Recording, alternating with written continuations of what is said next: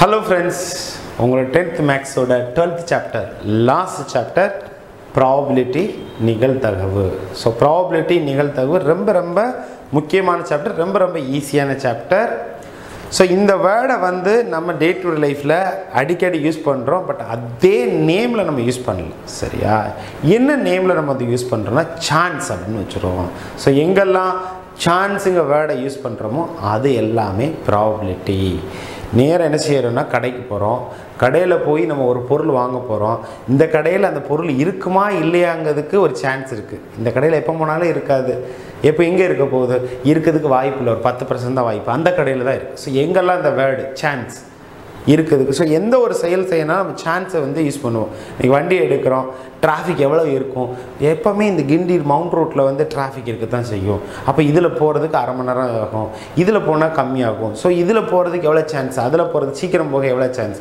So இந்த சான்ஸுங்க விட நம்ம லைஃப்பில் யூஸ் பண்ணாத இடமே இல்லை. காலையில் எழுந்திரிச்சதுலேருந்து ஈவினிங் வரைக்கும், ஈவன் சின்ன குழந்தைங்கள்லேருந்து பெரியவங்க வரைக்கும், சிறு தொழிலாளி முதல் மிகப்பெரிய முதலாளி வரைக்கும், பெரிய தொழிலதிபர் வரைக்கும் அத்தனை பேருமே சான்ஸ். ஒரு ஷேரில் இன்வெஸ்ட் பண்ணுறாங்க, எவ்வளவு எனக்கு அந்த ஷேர்ஸ் வந்து ரேட்டு கூடுறதுக்கு எவ்வளோ சான்ஸ் இருக்குது, இந்த ஷேர் நான் வாங்க போகிறேன், இது எவ்வளோ கம்மியான நான் வாங்கலாம்.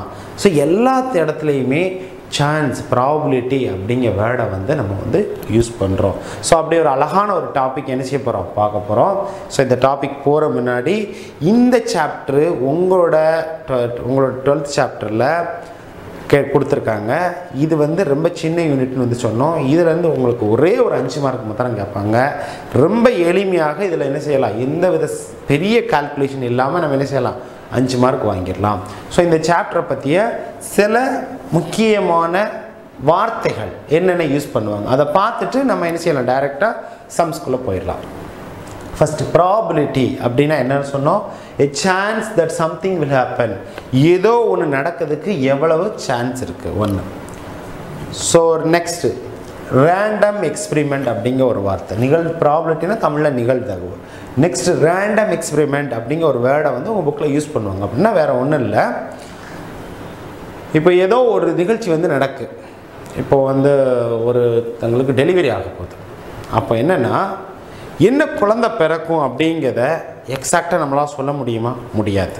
So we cannot del exact before it's happen. அந்த டெலிவரி ஆகிறதுக்கு முன்னாடி நம்மளால் சொல்ல முடியாது. இந்தியாவில் என்னென்ன செஞ்சுருக்காங்க, பேன் பண்ணியிருக்காங்க.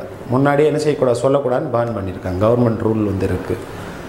ஆனால் என்னெல்லாம் வரதுக்கு வாய்ப்பு இருக்குதுன்னு என்னால் சொல்ல முடியும். என்னெல்லாம் வரதுக்குன்னா அது ஆண் குழந்தையாக இருக்கலாம், அதெல்லாம் பெண் குழந்தையாக இருக்கலாம். So I can say all possible outcomes, but I cannot say exact outcome. So இந்த மாதிரி ஒரு நிகழ்ச்சிக்கு பெயர் தான் ரேண்டம் எக்ஸ்பெரிமெண்ட் அல்லது சமவாய்ப்பு சோதனை. சரியா? பாருங்க. So exact outcome cannot be predicted before the experiment. So அந்த டெலிவரி ஆகிற முன்னாடி அந்த குழந்தை என்னன்னு சொல்லி என்னால் சொல்ல முடியாது. So exact outcome cannot be predicted. However, இருந்த போதிலும் list of all outcomes can be predicted before experiment it self. என்னெல்லாம் நடக்கிறதுக்கு வாய்ப்பு இருக்குது அப்படின்னு என்னால் செய்ய முடியும், சொல்ல முடியும். ஸோ இது ஒரு எக்ஸாம்பிள். இந்த மாதிரி என்ன செய்யலாம், எத்தனையோ எக்ஸாம்பிள் வந்து இருக்குது. ஒரு பகடை என்ன செய்தோம், உருட்டினா என்ன வரும், 1லேருந்து 6 வரைக்கும் அவுட்புட் வந்து வரதுக்கு வாய்ப்பு. ஸோ என்ன வரும்னு என்னால் சொல்ல முடியுமா, உருட்டினா தான் எனக்கு தெரியும். ஆனால் என்னெல்லாம் வரதுக்கு வாய்ப்பு இருக்குது, ஸோ என்ன வரும்னு என்னால் சொல்ல முடியாது, பட் என்னெல்லாம் வரதுக்கு வாய்ப்பு இருக்குன்னு என்னால் சொல்ல முடியும். ஸோ அதுவும் ஒரு ரேண்டம் எக்ஸ்பெரிமெண்ட்ஸ். நெக்ஸ்ட் ஒரு டேம் வந்து பார்க்க போனால் சாம்பிள் ஸ்பேஸ். சாம்பிள் ஸ்பேஸ்னால் தமிழில் கூறுவெளி அப்படின்னு வந்து சொல்லுவாங்க. இப்போ முதல் சொன்ன அந்த ரேண்டம் எக்ஸ்பெரிமெண்ட்டோட ஒரு சின்ன ஒரு தான் கூறுவெளி. நம்ம அதில் என்ன சொன்னோம் அப்படின்னா, ரேண்டம் எக்ஸ்பெரிமெண்ட்டில் என்னெல்லாம் அவுட்கம் வரும்னு என்னால் சொல்ல முடியும் அப்படின்னு சொன்ன பாருங்கள். த set of all possible outcomes is called as sample space, கூறுவெளி அப்படின்னு வந்து சொல்லுவாங்க. என் நிகழ்ச்சியில் என்னெல்லாம் வரதுக்கு இருக்கக்கூடிய மொத்த நிகழ்ச்சிகளின் தொகுப்புக்கு பெயர், அந்த கணத்துக்கு பெயர் என்ன சொல்லுவாங்க அப்படின்னா கூறுவெளி வந்து சொல்லுவாங்க. இப்போ நம்ம சொன்ன எக்ஸாம்பிளில் ஒன்று எடுக்கலாமா, ஒரு இது வந்து என்னதுன்னா, ஒரு குழந்தை பிறக்கிறதுக்கு என்னெல்லாம் வாய்ப்பு இருக்குது, பாசிபிள் அவுட்கம்ஸ் யாரெல்லாம் வருவாங்க, ஆண் குழந்தை பெண் குழந்தைன்னு வருவாங்க. சீட் பகடையை உருட்டும் போது தேவையானது இதெல்லாம் 1 2 3 4 5 6 இது இந்த 6ல் ஏதாவது இதுதான் என்னோட என்னது சாம்பிள் ஸ்பேஸ். அப்புறம் வந்து சீட்டு சொன்னோம், சீட்டு எக்ஸாம்பிள் சொன்னோம். கார்ட்ஸில் எக்ஸாம்பிள் என்ன வரும், என்ன சாம்பிள் ஸ்பேஸ் என்ன வரும் அப்படின்னா ஒன்று, அதாவது என்னென்னா கிங்கில் 13 சீட், சரி ஸ்பேடில் 13, டைமண்டில் 13, ஹார்டினில் 13, கிளவரில் 13, இப்படி என்ன செய்யலாம் 52 சீட்டோட செட்டு, அந்த மொத்த சீட்டு தான் என்னது சாம்பிள் ஸ்பேஸ். ஸோ சாம்பிள் ஸ்பேஸ்னால் உங்களுக்கு என்னென்னு நல்லா புரிஞ்சிருச்சு. Okay, favourable outcomes. ஸோ இதுவும் அந்த ரேண்டம் எக்ஸ்பெரிமெண்ட்லேருந்து வந்தது தான். ஸோ மொத்தமாக சொல்கிறதுக்கு பேர் என்னென்னா கூறுவெளின்னு சொன்னோம். ஃபேவரபிள் தமிழில் சாதகமான நிகழ்ச்சிகள். அது என்ன அப்படின்னா, இப்போ ஒரு குழந்தை வந்து ஆண் குழந்தை பெண் குழந்தை 2 இருக்குது. அதில் எனக்கு கிடைக்கக்கூடிய சாதகமான நிகழ்ச்சி பெண் குழந்தைன்னா பெண் தான், என்ன அந்த ஒரு நிகழ்ச்சி மட்டும். இப்போ ஒரு பகடையை உருட்டுறோம், 1லேருந்து 6 வரைக்கும் இருக்குது. எனக்கு ஃபேவர் ஈவன் நம்பர் தான் அப்படின்னு சொன்னால் 2 4 6 மட்டும். ஸோ நல்லா புரிஞ்சுக்கோங்க. ஸோ சாம்பிள் ஸ்பேஸில் 1லேருந்து 6 வரைக்கும் இருந்துச்சு. என்னோட ஃபேவர் நான் கேட்குறேன், நான் தான் டிசைட் பண்ணுறேன். எனக்கு ஈவன் நம்பர் தான் வேணும்னா அதில் 2 4 6 மாத்திரம் தான் என்னோட ஃபேவர். சரியா? அடுத்து நம்ம என்ன வரோம் அப்படின்னா, இந்த 4ஐயும் கம்பைன் பண்ணி ப்ராபபிலிட்டிக்கு ஃபார்முலா எழுத போகிறோம். ஸோ ப்ராபபிலிட்டி அப்படின்னா என்னென்னு சொன்னோம், சான்ஸ் அப்படின்னு வந்து சொன்னோம். ப்ராபபிலிட்டினா சான்ஸ்னால் என்ன, மொத்தமாக இவ்வளவு இருக்குது, அதில் எனக்கு எவ்வளோ நடக்கிறதுக்கு வாய்ப்பு இருக்குது. அப்போது அந்த ஃபார்முலா எப்படி இருக்கும் அப்படின்னா, ஃபேவரபிள் அவுட்கம்ஸோட கவுண்ட்டு, நல்லா புரிஞ்சுக்கோங்க, favourable அவுட்கம்ஸோட count divide by total அவுட்கம்ஸோட count. இந்த கவுண்ட்டுங்கிறது தான் அந்த ஹேஷ் சிம்பிள் வந்து கொடுத்துருக்கோம். சரியா? ஸோ என்ன சொல்ல வரோம் இதுலேருந்து கொஞ்சம் நல்லா புரிஞ்சுக்கோங்க.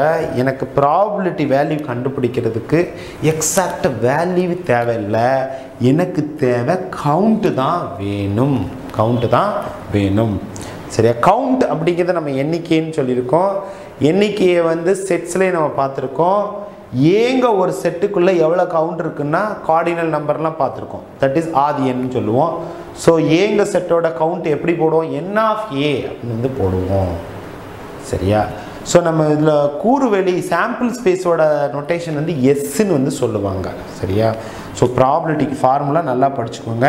இதெல்லாம் கான்செப்ட். ஆனால் நீங்கள் உங்கள் ப்ராப்ளத்தில் இந்த ஃபார்முலாவை யூஸ் பண்ணி தான் ப்ராபபிலிட்டிக்கு ஆன்சர் வந்து கண்டுபிடிப்பீங்க. ஸோ அது என்னது அப்படின்னா, இந்த ஒவ்வொரு எழுத்துக்களையும் நல்லா புரிஞ்சுக்கோங்க. Probability of A equal to n of a by n of s. n of a by n of s. இதில் பிங்கிறது என்ன சொல்கிறதுனா ப்ராபபிலிட்டி அப்படின்னு வந்து சொல்கிறது. ஏங்கிறது என்னென்னா எனக்கு தேவையான ஈவெண்ட். உதாரணமாக பகடையை உருட்டும் போது ஈவன் நம்பர் கிடைக்கிறதுக்கு அப்படின்னு சொன்னால், அந்த ஈவன் நம்பர் கிடைக்கிறதுக்கு ஈவன் பேரை நான் என்ன வச்சுக்கிட்டேன், ஏன்னு வச்சுக்கிட்டேன். ஸோ அந்த செட்டில் யாரெல்லாம் வருவாங்க அப்படின்னா 2 4 6 வந்து வருவாங்க. ஸோ அதுதான் என்னது, ஏ செட்டில் 2 4 6 வருவாங்க. அப்போ n of a எவ்வளவு, 3. சரியா? Divide by n of s. n of s என்னன்னா மொத்த நாளுமே என்ன நம்ம கவனம் வரணும்னா சாம்பிள் ஸ்பேஸ்னு வரணும், கூறுவெளின்னு வரணும். ஸோ கூறுவெளி எவ்வளவு, நம்ம சொன்ன அந்த டைஸில் 6, 1லேருந்து 6, 1 2 3 4 5 6. So n of s எவ்வளோன்னா 6.